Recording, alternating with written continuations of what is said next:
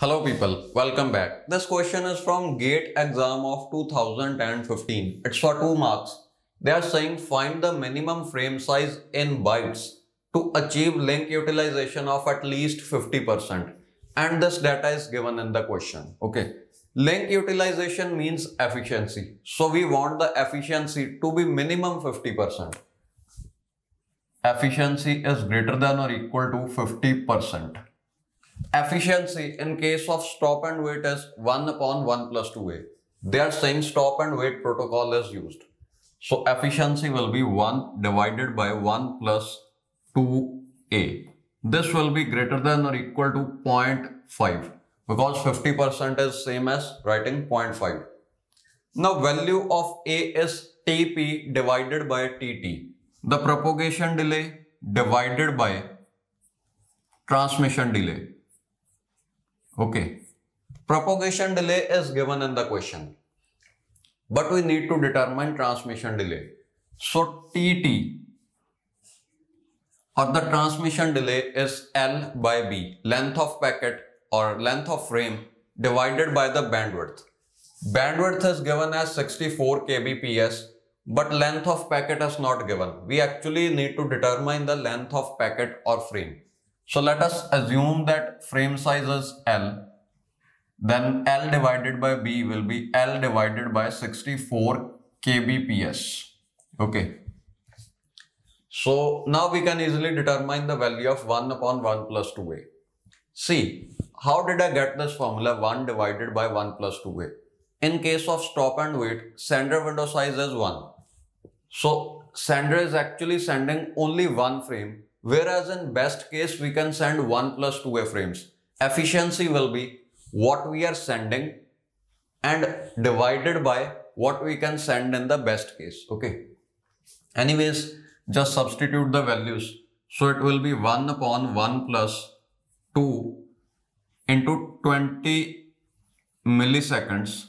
This is the value of Tp which is given in the question. You can just read the question from description of this video. And divided by Tt. So 1 by Tt will be 64 kbps upon L into 64 kbps divided by L. And this has to be greater than or equal to 50%. Okay. Now from here you can easily determine the value of L, that is the minimum frame size. See, we want frame size in bytes, but here the units are bits. So convert this bits into bytes. We can do so by dividing 64 kbps by 8. Okay. So this will become k bytes per second. Now value of k will be 10 raised to the power 3. Just substitute it.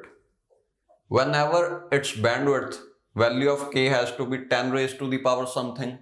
And whenever its data or amount of memory, the value of k will be 2 raised to the power something. Okay, 2 raised to the power 10 to be exact. So it is 64 into 10 raised to the power 3. Okay, so I'm writing it here. Now if you try to convert this millisecond into seconds, then value of m will be 10 raised to the power minus 3. So m and this 10 raised to the power 3 will be cancelled. Okay. Second and per second will also get cancelled. So you are left with 20 multiplied by 64 bytes divided by 8L. You can easily solve this. So 8 8s are 64. So next step will be, let us multiply this denominator by 0.5. That means 1 is greater than or equal to 0.5 plus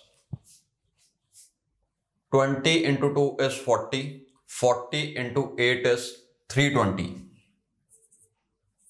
320 divided by L into 0.5. Okay. So this 0.5 will become negative 0.5 when it's brought to this side. That means 1 minus 0.5, which is equal to 0.5 only. So next step will be this. Okay. 0.5 is greater than equal to 320 by L. That means L will be greater than or equal to 320 by 0.5 and 2.5. So L is greater than equal to 320 and the unit is bytes. See, it is bytes. So here also it will be bytes and here also it will be bytes. L is greater than or equal to 320 bytes